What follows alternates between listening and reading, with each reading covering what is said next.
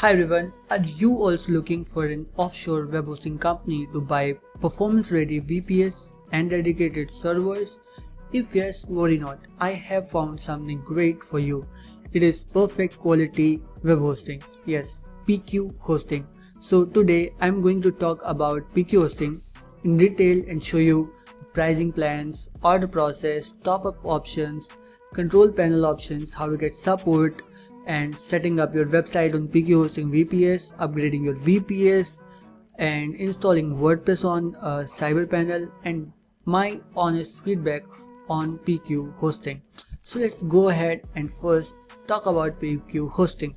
PQHosting is a web hosting provider that offers high quality hosting servers to businesses of all sizes. The company prides itself on delivering exceptional services and constantly strives for perfection. So let's check the website of PQHosting. Their main website is in Russian language. However, they have English, German, Spanish and French website as well. As you can see, the VPS or VDS are available in so many locations. I will choose Netherlands and it opens up the pricing plans named Aluminium, Argentum, Ruthenium and so on. The basic server will have 1 GB of RAM, 15 GB of NVMe and will cost just 4.77 euros per month, which is almost 5 USD. However, I will recommend you to buy at least Argentum server. It will have 2 GB of RAM and 30 GB of NVMe storage and will cost just 5.27 euros per month. It is double the resources that you are getting in the basic server, but not a huge jump in terms of pricing, so it's a great deal. And we can now go ahead and choose this with 1 month duration. I will however mention that if you choose to increase the payment cycle like 3 months, 6 months or 12 months, you will get more discount. So simply sign up using your email, password and accept the terms of use, privacy policy and refund policy. You can also open the refund policy page and check it properly before buying it. As far as I have checked it, there's nothing to worry about, right? Next up, you have the option to choose payment cycle and configure the server. You can also choose to disable the auto renewal feature if you want. So this is one of the unique feature that it lets you use, right? Then you need to type a domain name, choose the operating system, Ubuntu, CentOS, Debian or the one you want from the available options. Then choose the pre-installed software you want on your server. And then the most important part of configuring the server is choosing the control panel. While there are so many options you can choose from, my personal favorite is CyberPanel.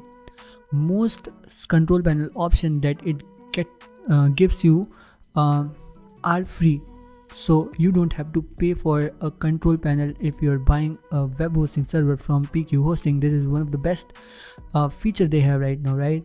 And CyberPanel now has Apache with Nginx reverse proxy for Ubuntu 22.04 and it does not cost any money for the license, right? So this is the best deal. If you buy a server, you get CyberPanel pre-installed on it and now you can use it to host multiple websites on a single server.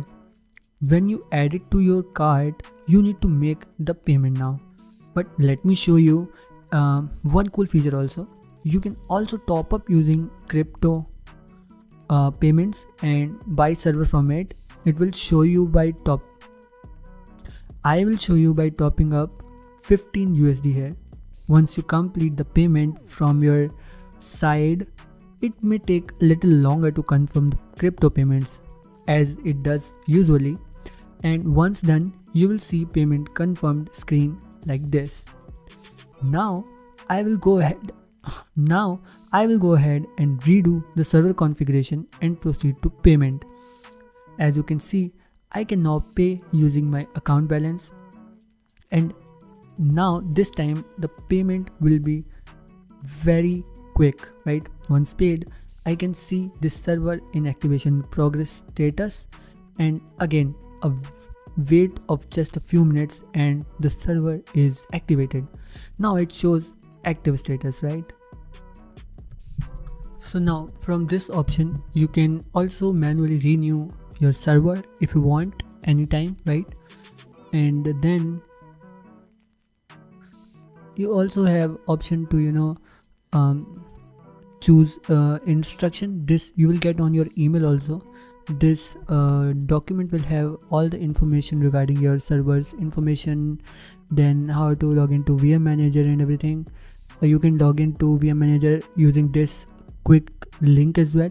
This will make you auto log into your VNC manager, and from here you can do a lot of actions like stop server, restart server, reinstall OS, and so many things, right?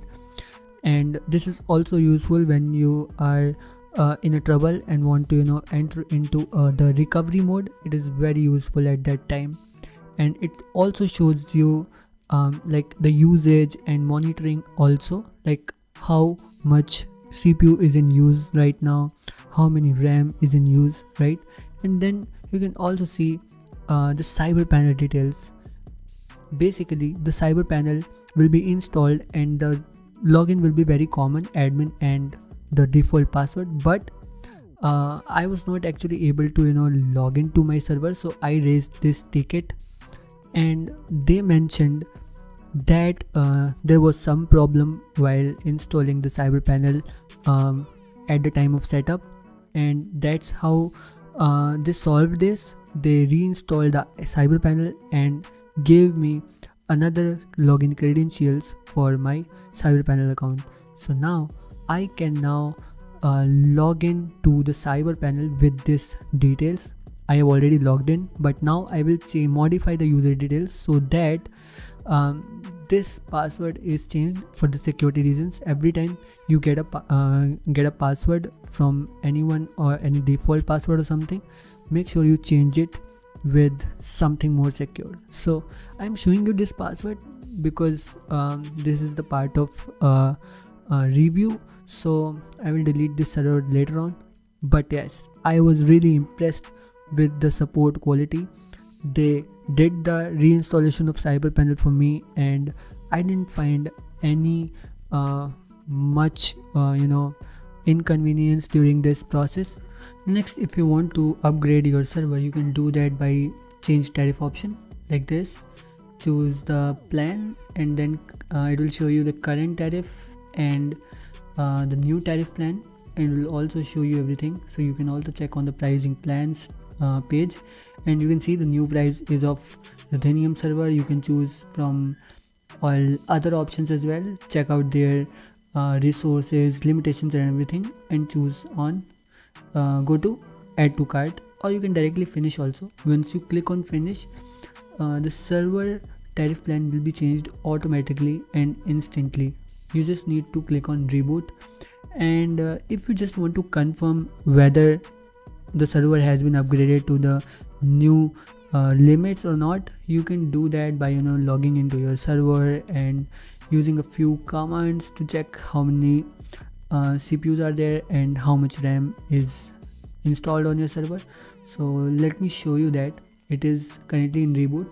Now as you can see, I can log into my server using the root user, and the information is in the instruction page, and from here I can copy this username password and log into my server in my terminal app. So guys, I have now logged into my server as you can see in my terminal app, and as per the Ruthenium plan I need 2 core CPU and 4 GB of RAM, right?